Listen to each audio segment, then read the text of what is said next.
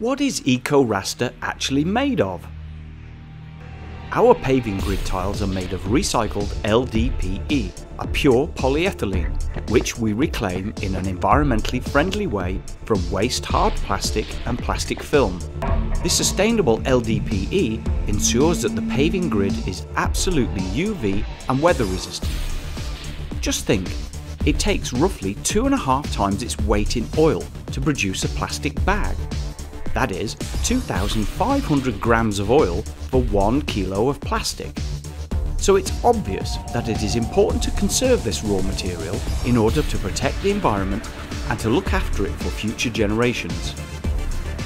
Just one truckload of plastic film waste equals roughly 25 tonnes or 1.3 million shopping bags.